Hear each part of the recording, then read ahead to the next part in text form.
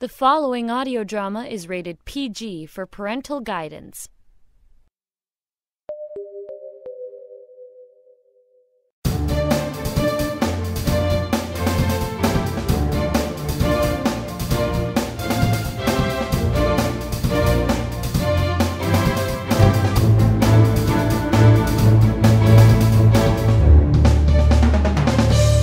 Hi there, and welcome to Sonic Society Season 12, Episode 499. I'm your host, counting backwards on my fingers, Jack Ward. And I'm the host who can do all the maths in his head, David Alt.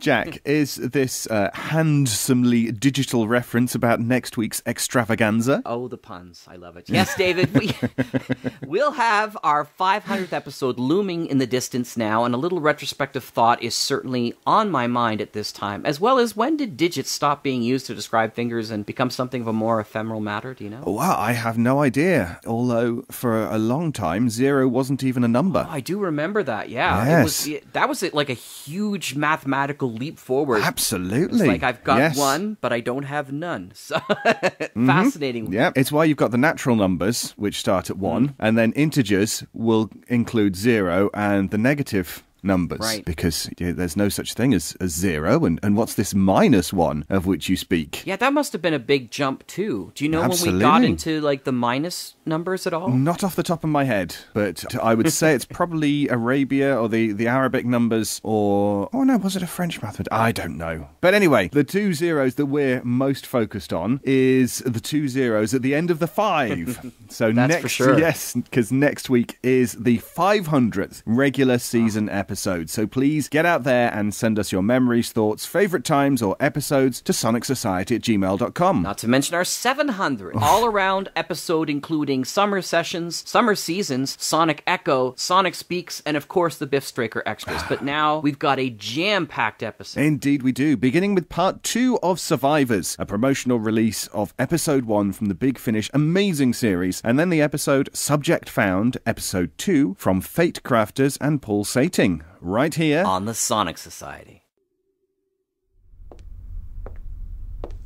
We just lost Mr. and Mrs. Cavanaugh. Clive's got the fever. Less than 30 left out of what? 150? I've been staring out that window all afternoon. Just keeping a lookout. What is it they say about a watched pot? Now, the food and water situation. John, what is it? Miss Price, when I did my rounds first thing, I saw someone out there, driving across the runways. And you didn't think to let me know? They were in unmarked Land Rovers. Several armed passengers, shotguns, no uniforms. They didn't appear in any way official. Even so, you should have told me, for God's sakes, at least... What's that? A plane? It is! A plane! It went... Oh, a fantastical dream, huh? They're coming to help! No, no! Wait, they missed the runway! It wasn't heading for the runway. I don't think they'd any say in where they were heading. What do you mean it's gonna... Stay here, Miss Price. Oh, but we need to get out there, do something! No, stay here! Everybody, get away from the windows! John, I want it! It was leaking fuel!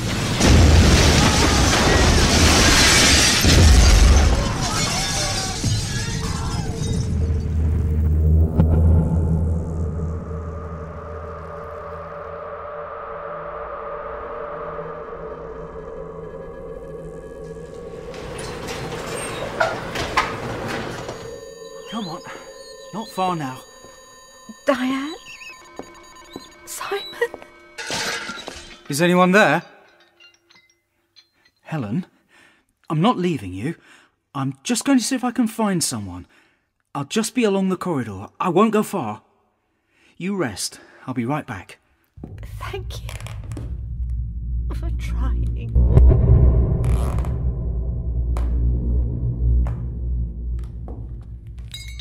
Hello? Is someone there? Keep away! Are you a nurse? Have you seen any doctors? Stay away from me. You can't stop me. I need these pills. You can't stop me taking them. Please! Come back! I wasn't going to... What are they? Antibiotics? Painkillers? Here. In here.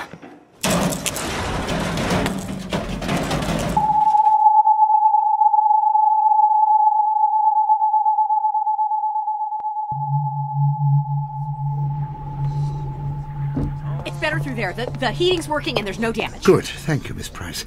Those who are able should move on through to the bar area. What about the ones by the window? There was nothing we could do. We're not an emergency department. The first aid kits are only good for cuts and bruises. Hey, out there, the people on the plane. Do you really think anyone survived? We're safer inside, don't you agree? Who were they? Where did they come from? It was small, a private carrier, perhaps. We're unlikely to ever find out. But why did it crash? I can't be certain, but the fuel leak, I think it may have been attacked. But you don't mean that... Oh, come on. We should go check. Not while men with guns are roaming the area. We were lucky we weren't spotted. I located some more medication from the chemist's storerooms. But we can't just get... Oh, my. Oh, no. Sit down, Miss Price. I'll fetch some soda water from the bar, then I'll help you through. Take these for the pain and fever. Thanks. Here. No, keep the bottle. You may as well take this one, too. After all, there are so few of us left. I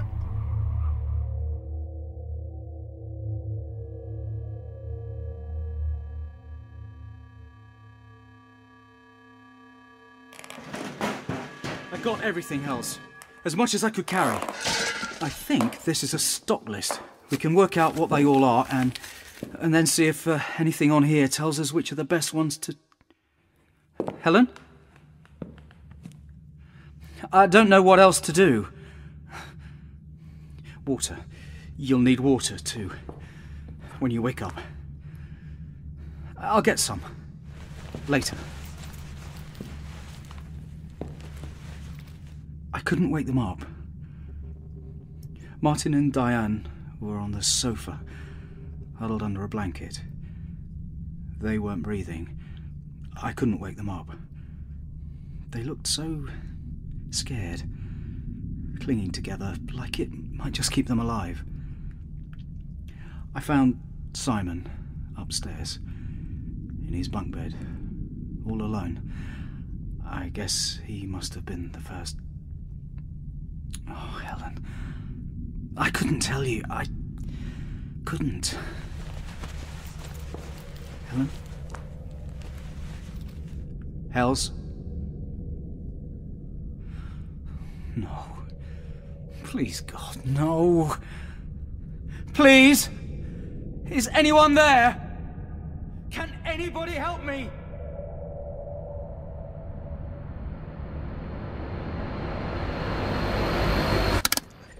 It's ready, I think. You think? Shortwave only. Gives the best range. How far? Don't know, couple of miles? Maybe more? But do we want to waste power trying to get... It's a question of allocating resources to the best ends possible. Thank you, Lewis. You've done well. Thanks, Dr. Gillis. See what you can find in Nurse's office. Yes, sir. Get some rest. Thank you, sir. This is Dr. James Gillison. Can anybody hear me?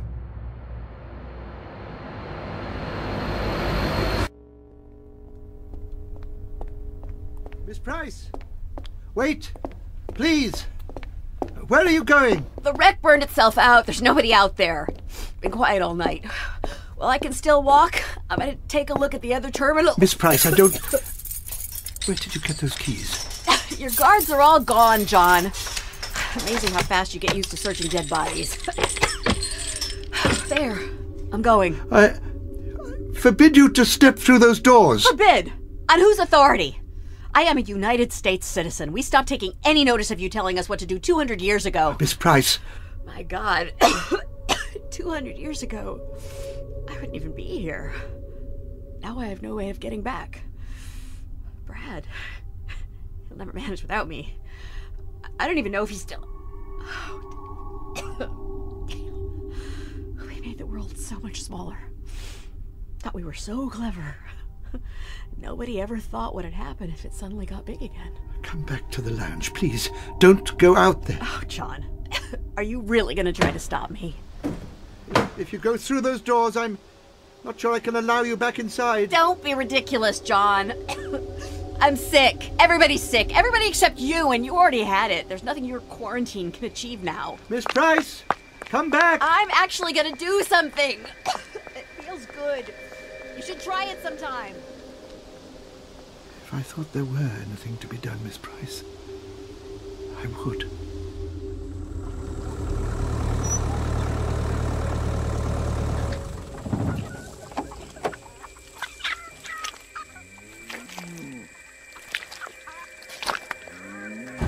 Stay there, Teddy. You need to stay in the Land Rover. Now stay. I'm sorry, I can't help them anymore. This is the only thing I can do. Mr. Stevens, your poor dad, he died last night. Everyone else down in the village, dead or gone. I don't know. I'm on my own. All on my own.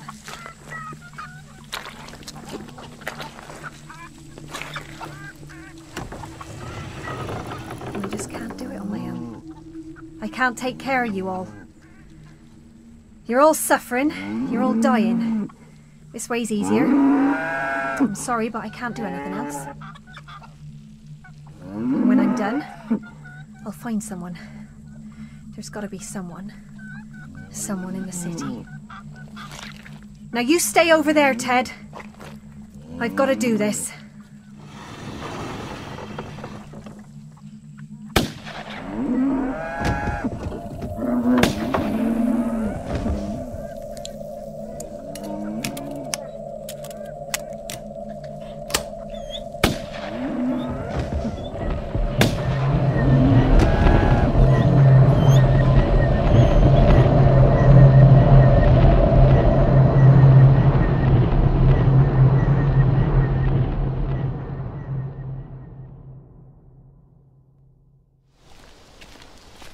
Hello? Can anyone hear me? There you are. Miss Price! Please, wait! Look who cowboyed up. Oh, what? You followed me.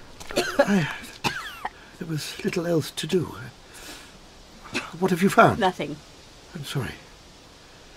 Perhaps it's best if I get you back inside. Everyone's gone, John. Everyone? Everyone. Apart from the ones who didn't make it. They're starting... I couldn't stand the smell. Oh. Yeah. I did find these, though. Keys. Dozens of them. Labeled with all the codes. Schematics, too. Floor plans for the whole airport. In Central Security, I matched some of them up with the codes. Look, I think you can get into the control tower. I really don't think we should. There must be a way of making contact. Get radio transmitters, calling the States. I don't believe it works that way. I don't No, I think... want to try it. Miss Price, please, you're sick. Come back inside the bar. I'll make you comfortable. I am sick of that terminal.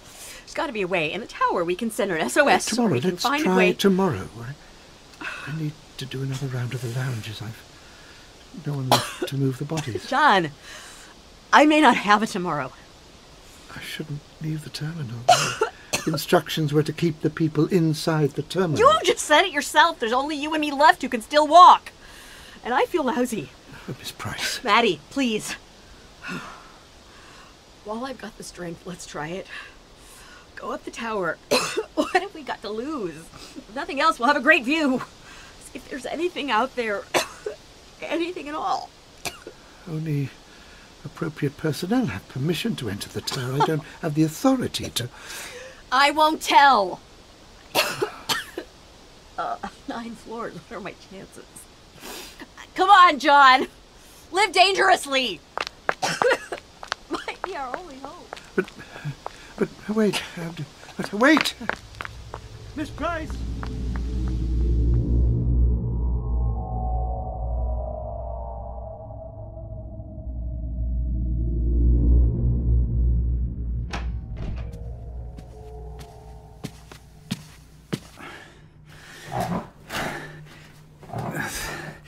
There. You're home. I've brought you back to them. I'm sorry, Els. I didn't know what else to do.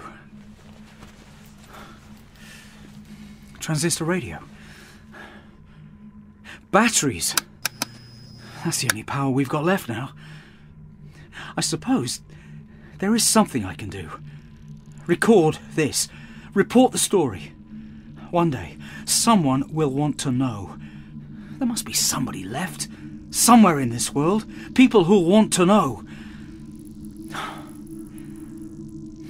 Good night, Els. Sleep tight.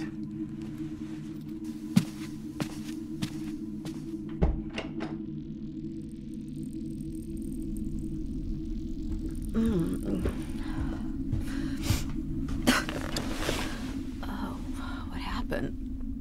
It was too much, Miss Price. You fainted after all those stairs. I never faint. A pity. I'm not sure it was worth the effort after all. There must be a backup generator. That's why the lights are still on. And I think this is a public address system. Are those printers? Telex machines, telegraphs? Can we get a No longer word out? active, I'm afraid.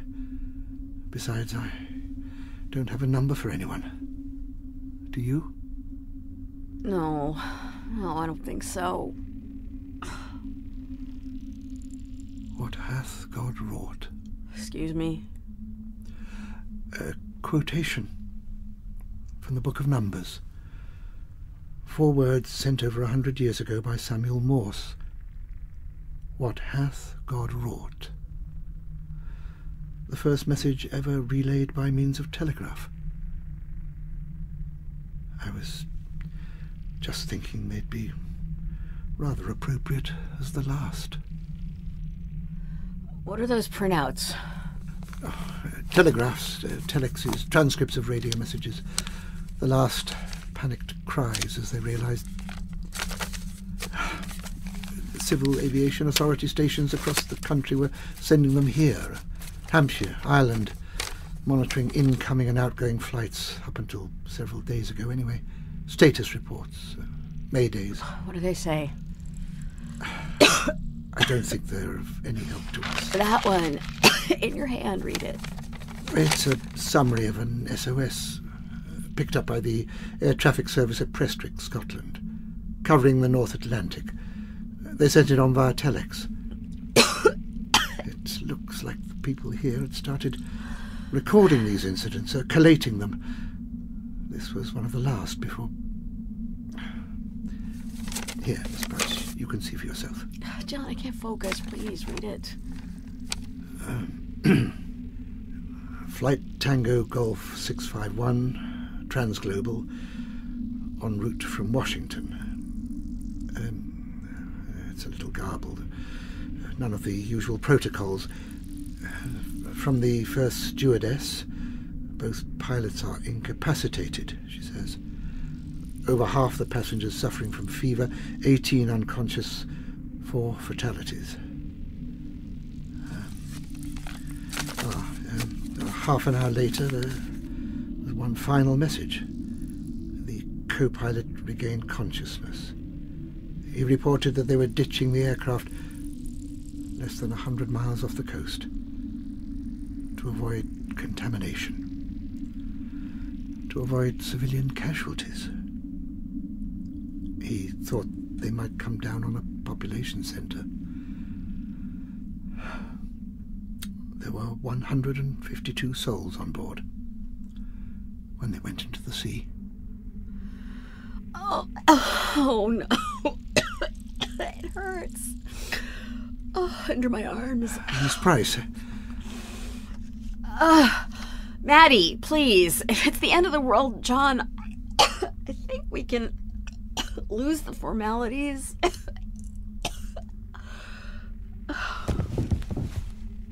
Miss Price? Maddie? Here, let me... The end of the world. You're right, Miss Price. I think it's time these people knew the truth. That is, if there's anybody left to listen.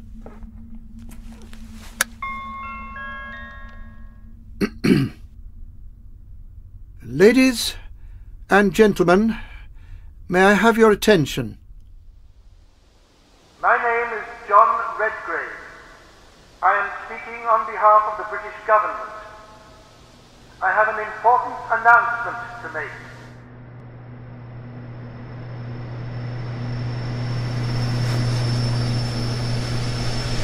Can anybody hear me? This is Dr. James Gillison. I am the senior lecturer in sociology at the Feltham Polytechnic. I am currently located in a first-floor laboratory in the science block in the south building of the campus, room 322. We have some limited supplies.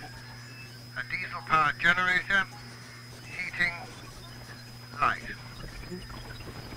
If anyone can hear me, please bring help. If you've medical skills, if you've knowledge of engineering, electrics, and plumbing in particular, I would like to pool resources. We have had the sickness here, so please, you should only come if you've already been exposed and proven immune. If not, I am afraid you may be best served elsewhere. I repeat, can anybody hear me? This is Daniel Connor, real number one. I'm starting to feel the fever coming on. I've taken paracetamol, aspirin. I don't know how far I'll get before...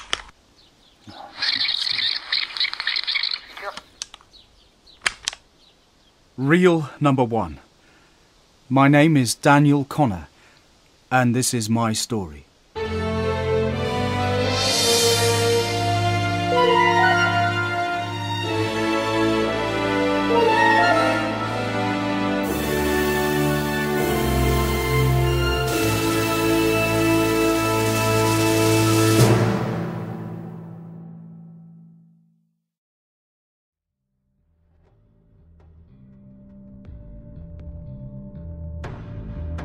You got to be prepared to fail 99% of the time, and you got to put yourself in that mindset.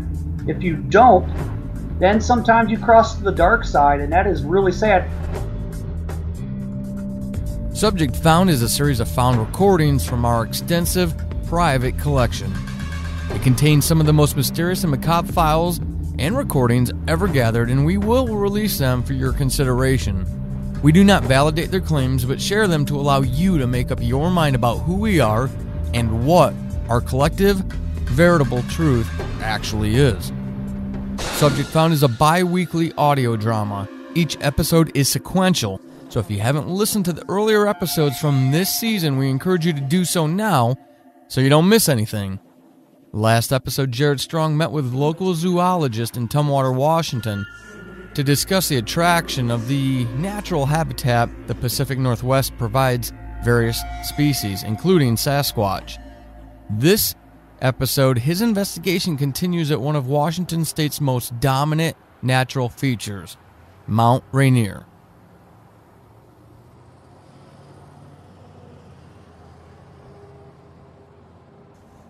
I'm Jared Strong, and this is the second recording in the series I'm making to document my hunt for Sasquatch. Yesterday, I met with zoologist and friend Peter Beckingham, and hopefully the ecological and historical information he provided about this part of Washington State was helpful to listeners who aren't familiar with the area. Though most people familiar with Sasquatch won't have seen it as much of a revelation, I wanted to frame this investigation for people new to the topic so they can understand why Sasquatch has made the Pacific Northwest its home for at least as long as humans have been documenting their local giant apes. With that foundation established, I wanted to start exploring some of the evidence for Sasquatch's existence, but on my way to meet with Peter yesterday, I got a call from Andrew Porter, a park ranger at Mount Rainier National Park, 370 square miles of intense national beauty in the western half of the Evergreen State. Andrew asked me to come out because of a sighting. Recent history at Rainier isn't exciting. There hasn't been much activity out there. But there were a few reports he wanted me to be aware of. I think there might be more he's not sharing yet. I'm not sure why. But I can take a guess that whatever he has for me isn't something someone with a career wants to share over an open phone line. So I'm on my way out to the park now. I'll check back in as I get closer.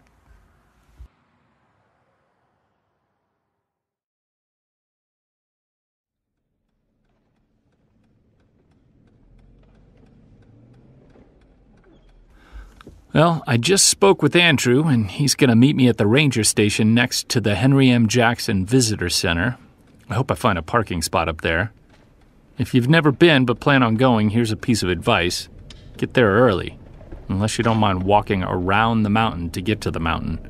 It takes forever to get through the park to this particular visitor center, which is about as close to the summit of Rainier as humanity has established itself.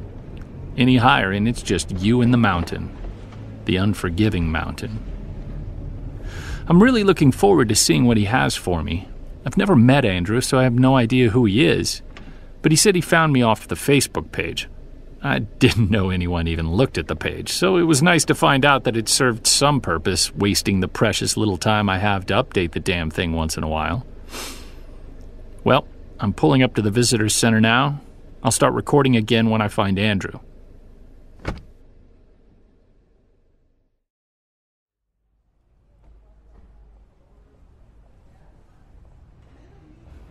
Andrew? I take it you're Jared. That's me. Thanks for your time. Mind if I record this? Well, I did agree to it. Yeah, you did. I just wanted to make sure it was still okay with you, legalities and all that. Look, I get it. I'm sure you've got to be careful with that. I have to be careful with everything. Are you a believer? In Bigfoot? Hardly. But you called me specifically because of something you've got? Something you think I need to see? Let's go to my office. I'd rather we talk there.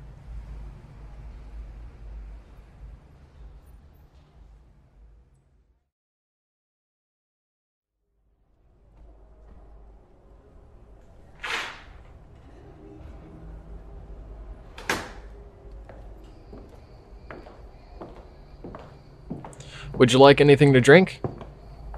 What do you have? Coffee and water. Not much of a selection. Tight budget? Well, in the park we survive on coffee. It gets cold and boring out there. And the water? Just to rehydrate. We don't have much in the way of medical expertise except what we can do for ourselves. So any way we delay or avoid needing medical help, we do it. Coffee would be great.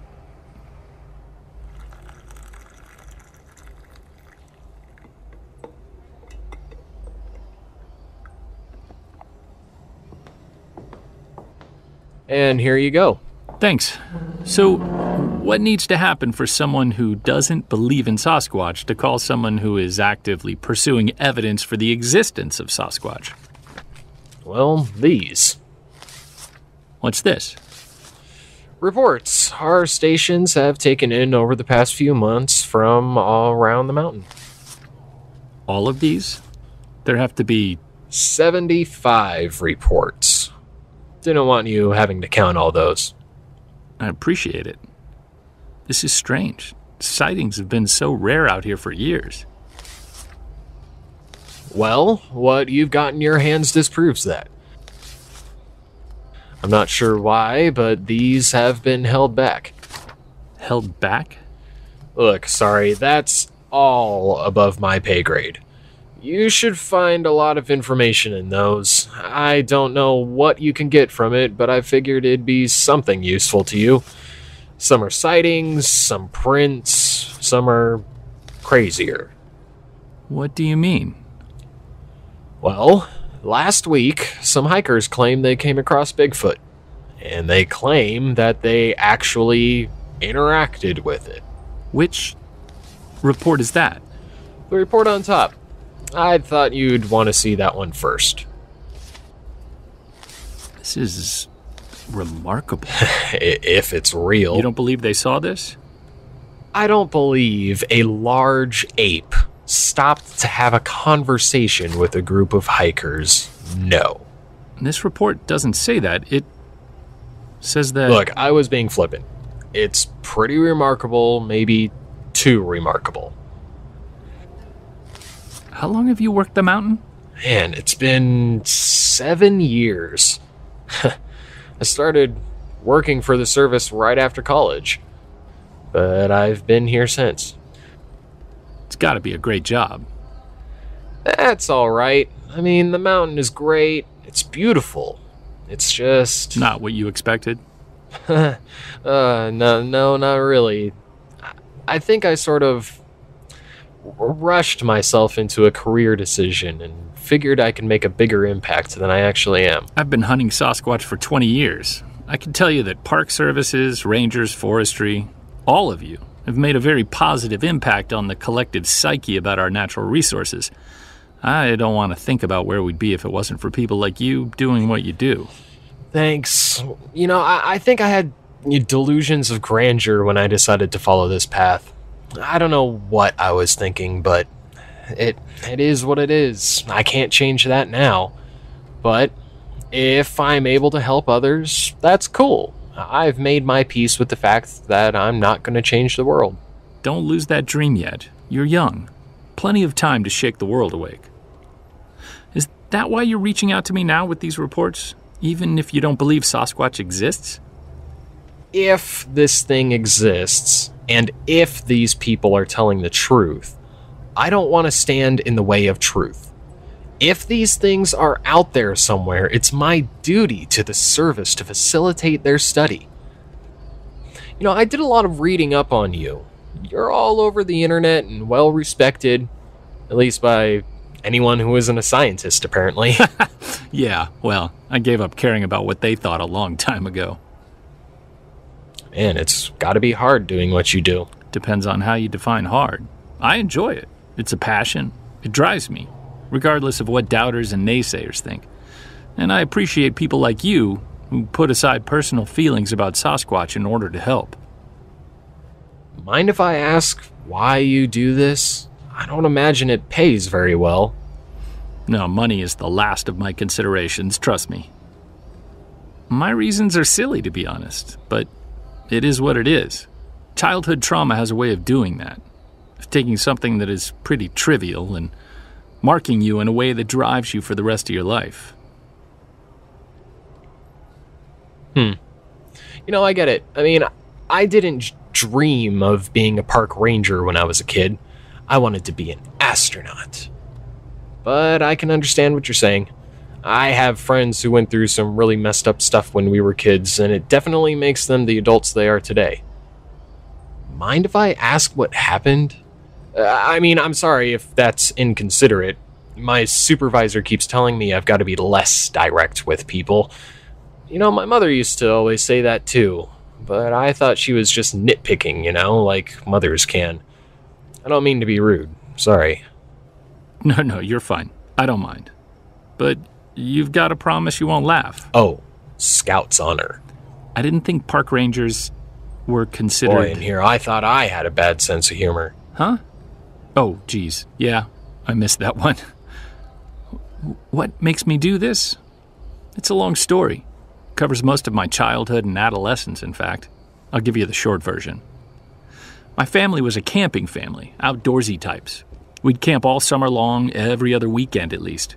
My father loved getting away from Seattle and back into nature. He grew up in a small town between Olympia and Portland and moved to Seattle for school and never left. He loved the city, we all did, but he had to get away from it from time to time. He used to say that camping allowed him to breathe again. We used to go to a campsite near Lake Cushman. It was my father's favorite place, and it sort of became our home away from home because we went there so often. Are you familiar with it? You know, I can't say I've ever been out to the Olympics. I'm more of a Cascadia man myself. Well, Most of the sites are private with heavy coverage and undergrowth, so you really felt like you were away from the world, really out in the wild. The lake is tucked up against the southeast corner of Olympic National Park. Very picturesque, but also very private. You feel like you're on the edge of a vast wilderness, which, of course, you sort of are if you're looking in the right direction. My mother never got used to that isolation. Her and Dad used to get into some very interesting discussions, they would call them, about going out there. But she always went, complaining the whole way, only to talk about how much she enjoyed her weekend as we'd drive back to the city. There was one weekend where the forecast wasn't looking promising, but Dad said he really needed to get away, really needed to unplug. So we went, and the campground was nearly empty.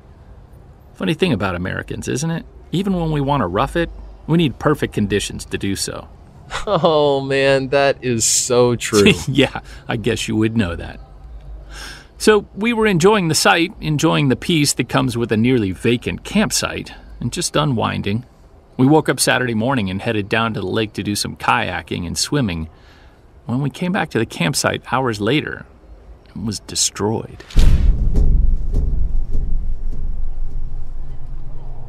Your campsite was destroyed. It looked like a group of drunk teens came through and tore everything up. Our coolers were thrown across the site. The fire pit looked like something had run through it, tossing ash everywhere. One of our tents had been yanked from the ground and was shredded. We tried to salvage all the food we had and set camp back up again. My father was irate. Mother asked him if we could leave, but it was getting late and he'd been up late the night before and enjoying the evening. He didn't think we could make it back safely, and he was sure it was just stupid kids, he said. Mom wasn't too happy about that. It was a long night. We were quiet all evening as we ate and tried to distract ourselves with card games. My dog, a 6-year-old collie, was being ridiculous. His name was Sam, and he just wouldn't lie down, just kept pacing. It annoyed the hell out of me. We tried to settle in by watching the fire for hours. As a young kid, I don't remember everything, but I do remember just wanting to go to bed and get the night over. So I did, but not before my mother asked my father to keep the fire hot. They argued a bit because he didn't want to be up late, and she didn't want to be without the fire and the safety it provided. It was obvious she was scared. I didn't understand why, but I could feel it from her.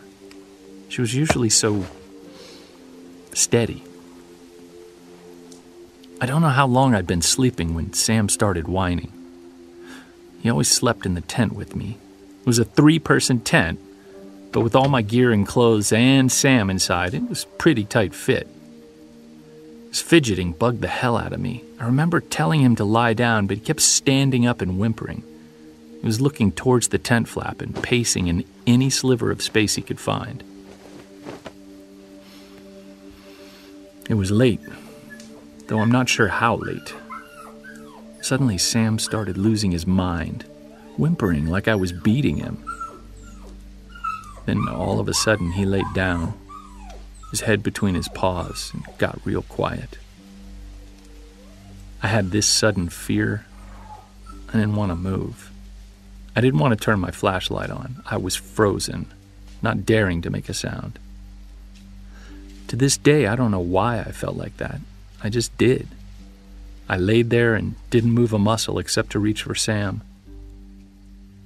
I thought I was trying to comfort him, but now I know I was really trying to comfort me. That's when I heard the growl.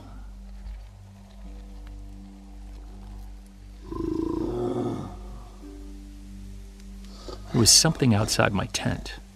I could hear it moving, grunting, and it tossing our stuff around. My parents unzipped their tent, a flashlight came on, and my father started yelling. Years later, he told me he was trying to scare the camp invader. Did it work? Not at all. All at once, the camp went from silent to absolute chaos. My father was yelling, my mother was screaming, and whatever was out there howled. It was ungodly. That howl. I'll never forget that sound. I had to unzip my tent. I had to get out, I felt trapped. Like whatever was out there was going to discover me and I'd have nowhere to run. I figured if I was out of the tent, at least I could escape. Childish, I know. There was so much commotion outside. I couldn't get my tent unzipped quickly enough. The zipper kept getting stuck because I was shaking so badly. My mother kept screaming. I finally got the tent unzipped and Sam bolted out. I reached for him, but once he had his mind set on something, that was it. I scrambled after him, not thinking about anything else, but my mother grabbed me before I ran more than a few feet. She was hysterical. I was little.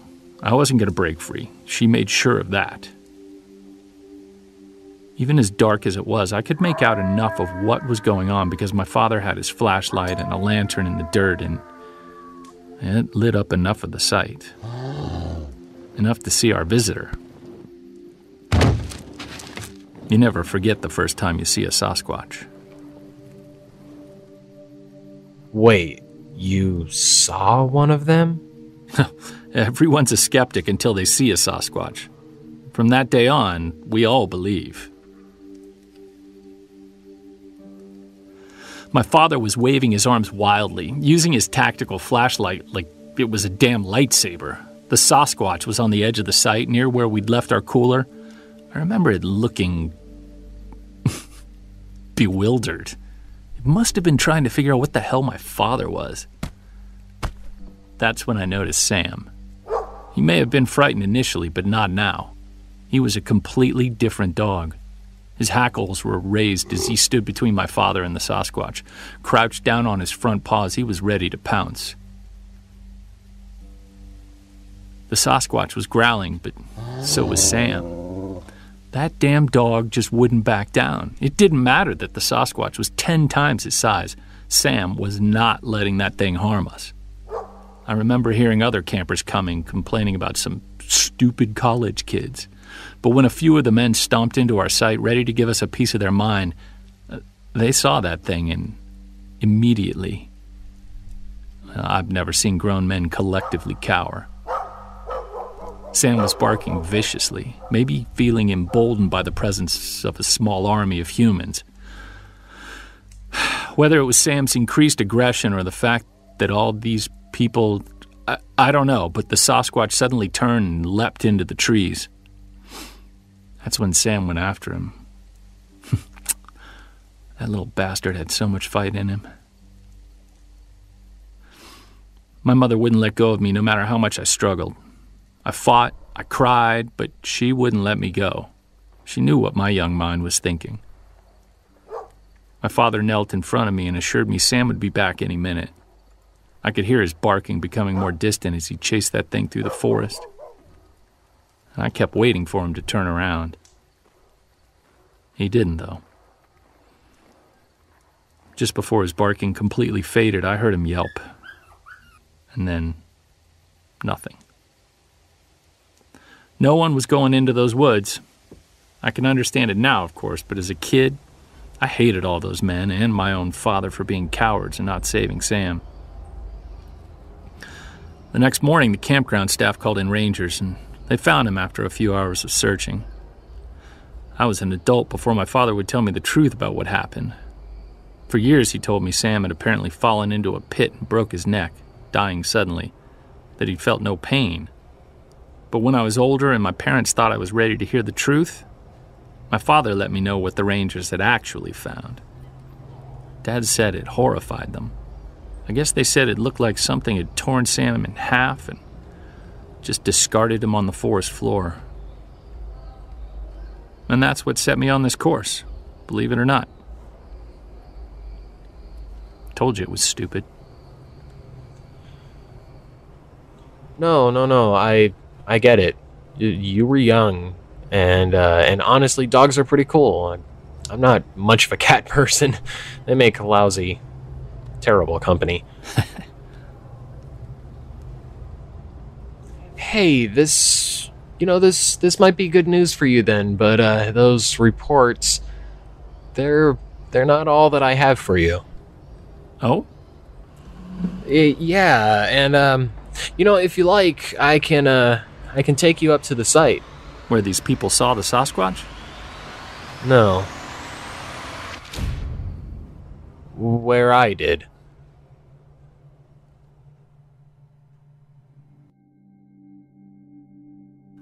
Over the past 20 years, I've seen a lot of conversions. Seeing a Sasquatch will change the hearts of even the most staunch skeptics. But Andrew was especially guarded. Understandably so. I wanted to carefully manage my reaction. He was young enough to be worried about protecting his career options. I've come to know plenty of rangers and Forest Service personnel, and I can tell you that they are just like the rest of us, a mix of principled skeptics and unabashed believers. They're also people with responsibilities, car payments, and mortgages. And admitting to something like this would need to be done with caution, at least for those who valued their career. Now that I know this part of his personal mystery, I'm very glad I accepted his invitation. Convert stories are some of the most powerful evidence for anthropologists, zoologists, cryptozoologists, and hunters of Sasquatch like me. I couldn't wait to see what he had to show me. I wasn't sure if Andrew bought my story about Sam or not. I've recited it enough times over the years, at public gatherings, in Bigfoot enthusiast groups, and even to curious strangers to make it believable. Or at least I think I have. But some people are very perceptive. Maybe that was why he shared as much as he did with me. But if Andrew saw through my veneer, he was kind enough not to say anything. For now, I'm going to shut down this recording and get it packaged for you. When I'm done tonight, I'm going to have a cold beer in honor of Sam.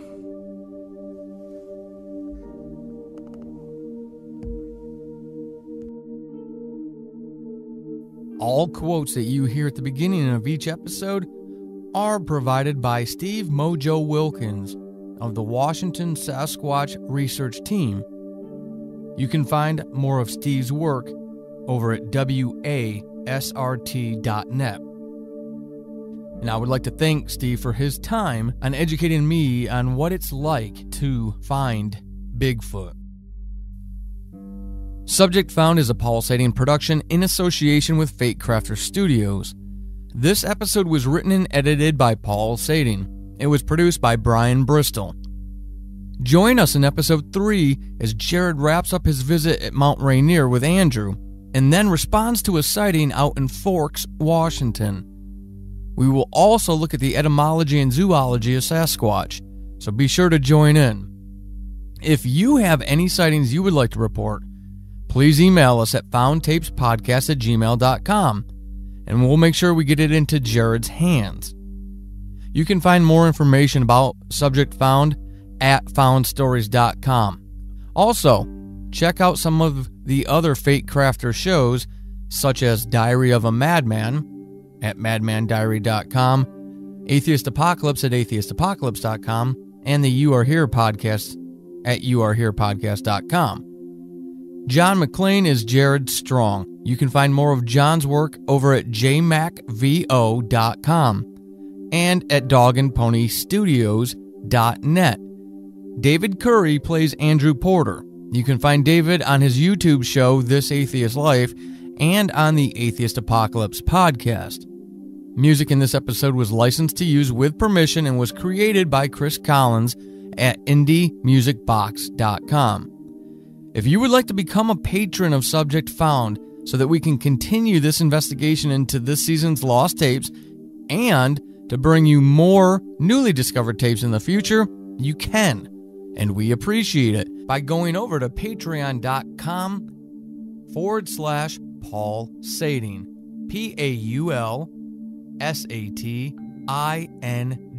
Each and every gesture of support is truly, truly appreciated. And there's also some cool benefits in there for you. Lastly, go over to foundstories.com and find out how you can subscribe to the show so you don't miss a single episode. And while you're out on the internet, why not leave a rating and review for the show? We love those 5-star ratings. They go a long way toward the show being found by other people who might enjoy it as well. And it's a nice way to help the show out. We really appreciate when people do take time to go do that for us. Until episode 3, remember, All that is lost must be found. And that's this week's show. See you next week for our 500th. Oh, yes, you've only got 6 days left to leave us mail and messages for our 500th at sonicsociety@gmail.com. So until then, I'm David Alt. And I'm Jack Ward. Good night. Good night.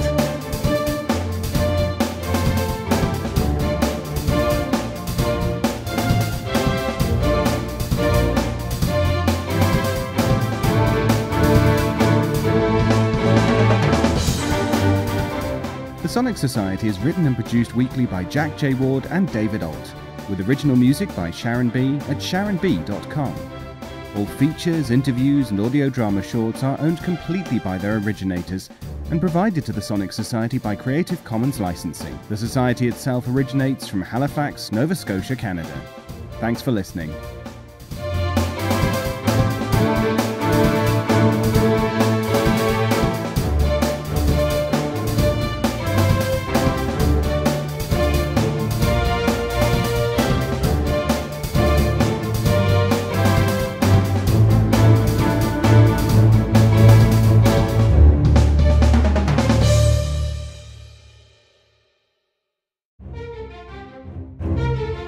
This has been an Electric Vicuna production.